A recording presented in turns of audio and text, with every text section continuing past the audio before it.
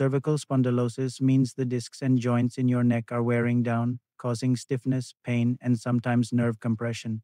If not treated early, it can lead to chronic pain, limited movement, and even nerve damage. So, here are 5 early signs of the disease you should not ignore. Watch until the end, you may need this more than you think. And don't forget to follow me and share this with someone you care about.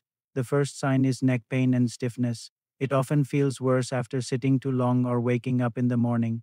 The second sign is pain that radiates into the shoulder or arm. This happens when compressed nerves send pain signals down the pathway. The third sign is tingling or numbness in the arms or hands. Nerve pressure disrupts normal sensation, leading to pins and needles. The fourth sign is muscle weakness in the arms or grip. You may notice difficulty holding objects or lifting with strength. And the fifth sign is headaches, starting at the back of the head. They often spread forward due to neck muscle tension and nerve irritation. In my next video, I'll share natural ways to relieve cervical pain and protect your spine. Comment yes if you want and follow for more helpful tips.